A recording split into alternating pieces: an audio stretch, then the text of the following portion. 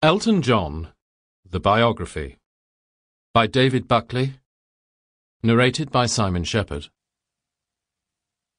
It is ironic that since we recorded this album, our lives have become the title.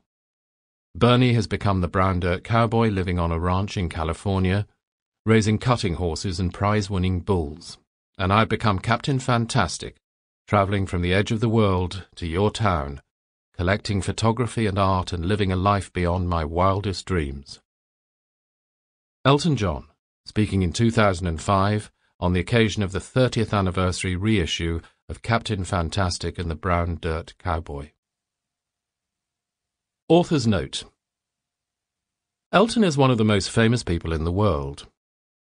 He has packed more into his 70 years than any other living musician, more triumphs, more disasters, more fun, and, of course, more songs. It's been a life lived to the fullest, both in its fellow feeling and also in its almost endless enthusiasm for the world and everything in it.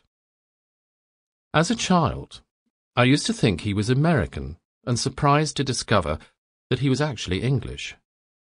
His Americanized vocal put me off.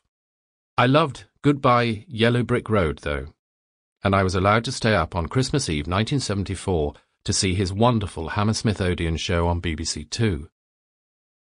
In the 70s and 80s, I bought some of his singles and albums, but was never a real fan.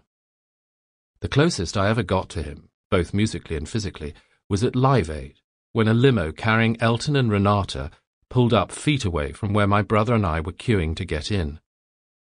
To me, he belonged to the light entertainment side of the music business. I did not see him as part of rock culture. Researching this book has therefore been a revelation. Like many others, I suspect, I have in the past been guilty of sniffily dismissing his mawkish ballads, not realizing that they were only one aspect of his musical story. In fact, Elton has recorded more great songs than you might think, and boasts a catalogue of brilliant moments.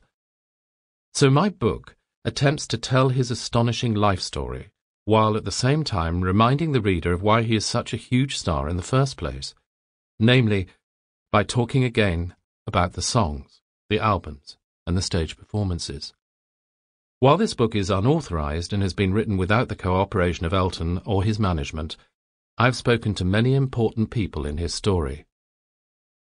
Elton John has been a blues singer, a singer-songwriter, a glam rock icon, a drug addict, a married man, a moaner and whiner,